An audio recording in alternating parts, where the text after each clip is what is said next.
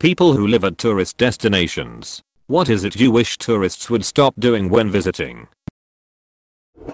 Don't freaking carve your name on stuff. The amount of people who need to carve their names onto historical buildings and statues are just crazy. Don't be an ass. You are ruining the place. And respect people's properties. Yeah, it's a cute street with cute houses and charming gardens. But that does not give you the right to enter people's private properties, to peep in their windows, walk in their gardens, and try to open their doors. A colleague is selling his house because he's tired of people peeping in their windows and trying to open their door to have a look inside. He got yelled at for being inappropriate while he was sunbathing in his own garden by a tourist who let themselves in the gate and walked around the house to have a look at his garden. WTF. Entering his property. Worst is that the lady who cussed him out for being inappropriate was American. You'd think someone from the States would know better than to walk into someone's garden. Or she knew we don't carry guns in Norway. Why is it called tourist season if you can't shoot them? Going on the Black Rocks and being swept out to the Atlantic Ocean. Risking the lives of first responders and locals, many of whom are already traumatized from Swiss Air. And there are so many signs to stay off the Black Rocks. I'm starting to think that the people who get rescued should have to foot the bill. So many of them that, as soon as I read it, I knew they were talking about Peggy's Cove. Stopping their cars in the middle of the road to take in a view. WTF. They do this for wildlife, where I live as well. I've seen idiots chasing bears with cubs into the forest to take pictures with their phones. A friend of mine lost a relative because a turn in a bear jam didn't look before pulling back into traffic on the road because he was so focused on the bear and didn't see the cyclists. Hit one of them and broke the cyclist's neck. Sort of related. But we get a lot of folk moving here who are used to city living. They visit once, then buy a $750 million home and decide they're nature people now. It's really been ratcheting up lately. The sheer number of complaints about wildlife are astounding. My favorite and most emblematic example was that someone wrote a next door post about how the park rangers wouldn't come out when she called about a bear that was on the trail in the woods of a national forest. She was indignant and asked if the sheriff department would do anything. Lady, that bear's family has been here many more generations than you or me. It's their trail. Yep. I talked to people worried about bears in their yard. I'm like, well, if you put your trash cans in your garage instead of the driveway, they're unlikely to break in for that. And maybe stop feeding birdseed to the deer and turkeys because you're just begging for a bear to come for the birdseed or a lion to come in for the deer. The shocked looks on their faces. Lolita, to be more clear, lion is short for mountain lion. Sorry for the confusion. What are the noises I hear at night? Coyotes. Why are there coyotes? Because your bidet is now located where their den used to be. Cheryl. Then Cheryl posts and wonders why her outdoor cat hasn't come home in days.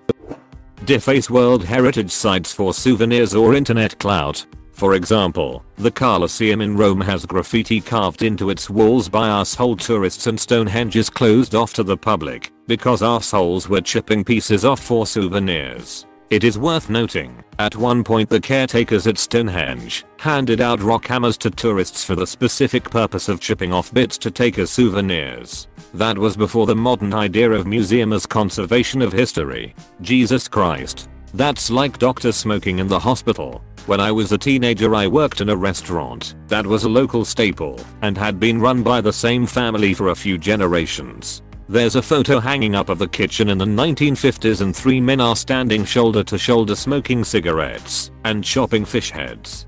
Beautiful. Lol. Driving drunk.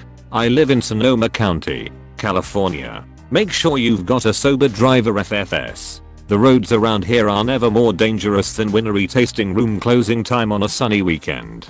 Driving Sonoma roads drunk is basically assisted suicide. Assistance coming from the massive curves and double backs. Plus there's always someone on a bicycle around the curve, riding a bike on wine country roads. Oh hell no. I see this while driving along the Rhine in southern Germany where it's hilly and there's vineyards and wineries all over the place. Scary as hell when sober driving around there. No, I don't drive drunk. Come on. Stop feeding the damn seagulls. I worked at Disney World for a few years and the squirrels are vicious. People think it's fun to feed them, so they are completely fearless. They'll hop right into a stroller and grab food from a child. Edit. Absolutely loved going on to Reddit a few hours later and seeing a bunch of aggressive squirrel stories. I've legit had a squirrel at a theme park come up to me and hold out its hand, paw, expecting food. At least it was polite about it. When a former roommate and I were in Washington sightseeing the National Mall, we passed this tree over by the Vietnam Memorial that was full of chittering squirrels. One that was almost as wide as it was tall came waddling over to us looking for a handout. It was both the least people shy and the fattest squirrel I've seen in my life. To qualities that I'm sure are related. I was eating peanut butter M&Ms on the mall once, and a squirrel grabbed my hand and bit my finger thinking it was a snack. Luckily the squirrels on DC don't appear to have rabies. That day I also met Corey Lewandowski and a few other Trump acolytes. By accident. It was a weird day. I paid a lot to be here, change, blank, or I'll leave a horrible review. Driving like a d-head. Leaving garbage anywhere but a rubbish bin. Stopping in the middle of the road to let out your family of 12 instead of pulling into the parking lot. I have a lot of stories. I live in Hawaii and work only with tourists. Best yet, my company was asked to contact the cruise ship company to have them move the ship because it disrupted the sunset. Please move that ship, it's making my sunset pictures bad. What kind of person genuinely thinks that's not insane? I'm surprised they didn't ask them to move the sun. Oh, could you bring it back up a few degrees? I just missed my Kodak moment. Better yet, lower the horizon a bit, thanks. In my hometown, it somehow became a thing that tourists would rent mopeds. So when you are trying to get to work, you often get stuck behind a flock of tourists on mopeds, riding at 20 miles per hour in formation, so you cannot pass them. We are infested with gawking tourist smoke gangs. If they want to rent mopeds, at least go the speed limit and ride in a manner that allows others to pass you. My town has this issue, except with golf carts. Dear tourists, if you want to go slow and see/smell the sea with the family, get a quadricycle and enjoy the views from the big ass uninterrupted sidewalk. Stop blocking traffic for everyone else just because one of our major roads happens to run along the shore. Thank you. D. Leave the wildlife alone. And this doesn't just extend to tourists, but to people that live here too. 45 plus coyote attacks last year in no small part because of people giving them food, leading to a cull. Bears getting habituated to people because they're being given food, leading to them getting killed. Otters and sea lions getting fed. They are not cute cuddly things. They're wild animals and will kill you, and then, because they're doing what they do, they'll get killed because they're dangerous to humans, when in reality they are only dangerous to ignorant rubes with no respect for nature. As someone who lives in Arizona, it blows my mind that I actually have to regularly explain to other citizens of this state that if you hear rattling under the log/branch you're about to step over while hiking, walk away. Instead, they apparently hear pick it up or try to step over it and get a good close look at the hospital visit you're about to have. Also, that coyote you see, he's likely not alone. Don't fucking approach it. See, your snakes aren't deadly enough. In Australia we don't f with the venomous wildlife because if you leave it alone it'll leave you alone, but if you bother it, it may in fact effing kill you. Inland tapirs are reclusive. They don't want to mess with you. They also have venom potent enough to kill you within about 45 minutes. One bite could actually kill quite a few people if the venom was spread out, and they can bite multiple times in one attack. But they don't actually give a ress about you. You're too big to eat. Just leave them the f alone. This is the way of Australian wildlife. These comments make me feel like a good tourist. Seriously, it all basically boils down to don't trash the place and be mindful of your surroundings. Really, people should be acting like this every day, whether vacationing or at home. I worked in hotels and there was a term we used, vacation brain.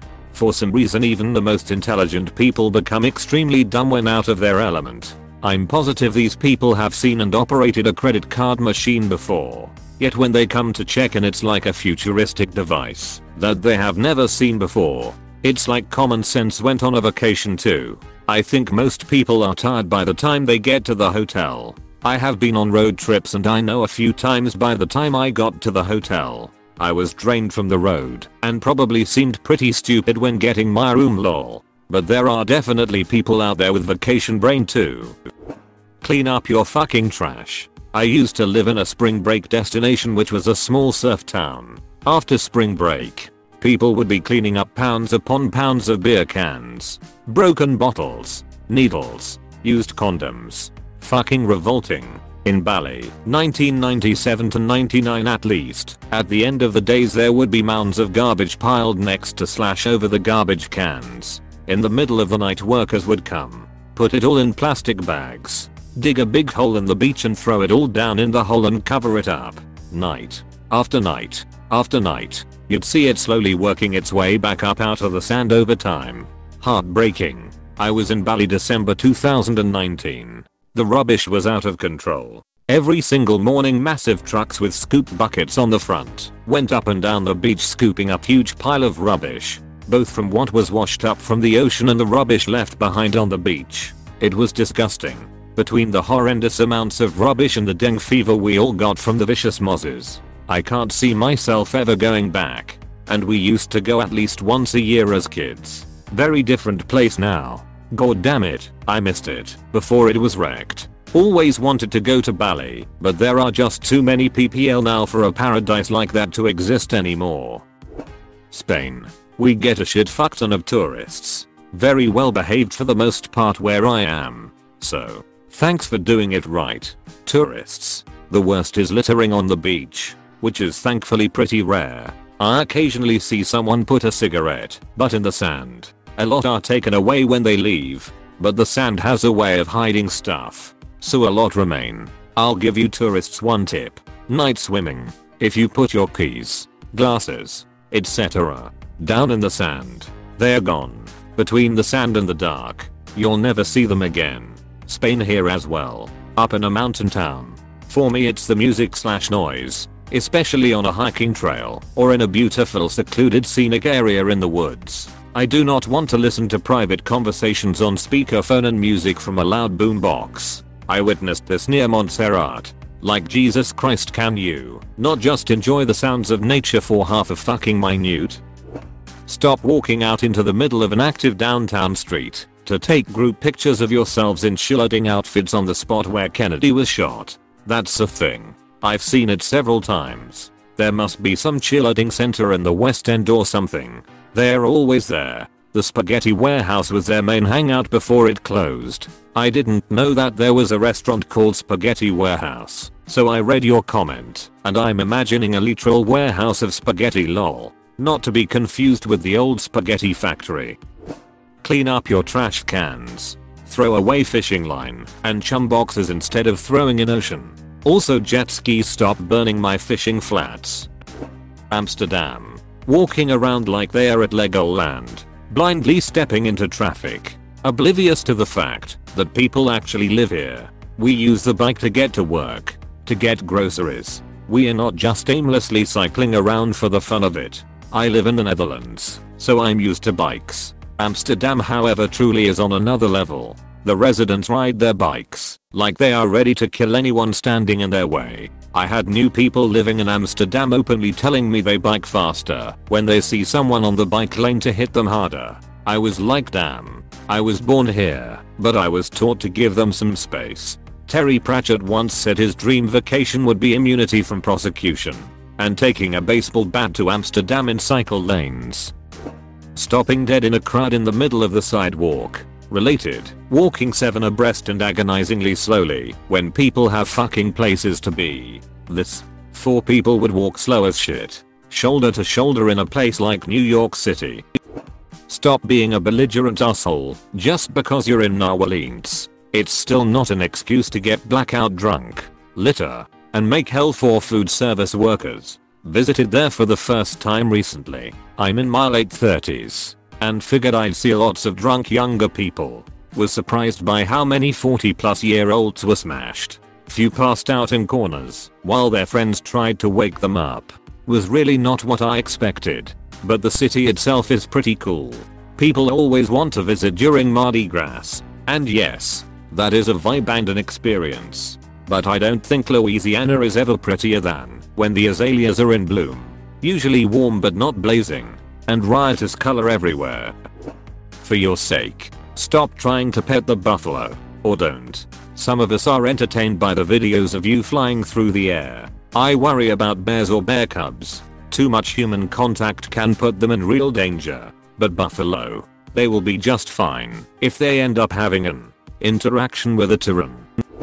Getting shit-faced / coked up and getting up in people's business, or pick fights with the doorman or bar staff, or talk about weed and getting stoned the entire time, or ask me where the red light district is while standing in the red light district, or renting a bike when the last time you rode one was in preschool. I really feel you on this one.